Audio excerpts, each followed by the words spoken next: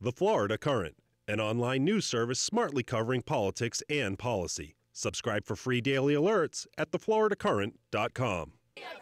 Dozens of students showed up to rally. Who doesn't care what we think? This is what democracy looks like. And march against one of the 4 finalists for Florida State University's top job. Republican State Senator John Thrasher has been the enemy of many vocal student and faculty groups all summer.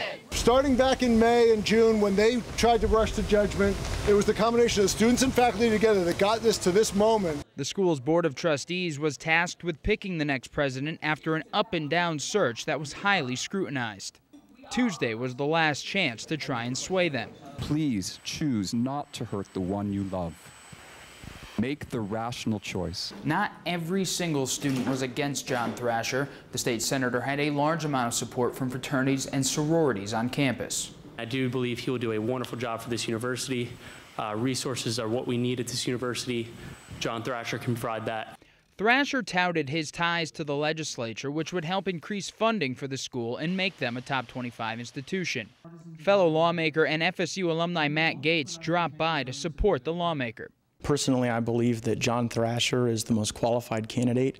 I think he'll be equally as respected in the halls of the Florida legislature as he will be in the homes of our most substantial donors. Thrasher was the only non-academic finalist in the group of 4.